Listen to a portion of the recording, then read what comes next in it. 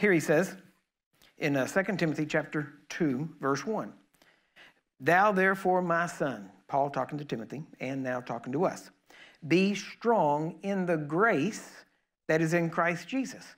But remember, it was Paul that wrote to Titus and said, grace teaches us how to live righteously.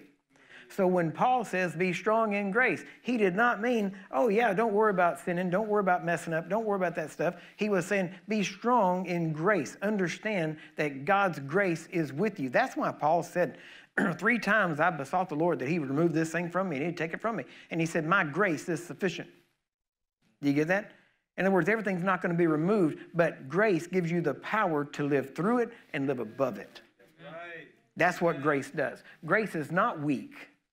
It is not some sissified type of theology, right?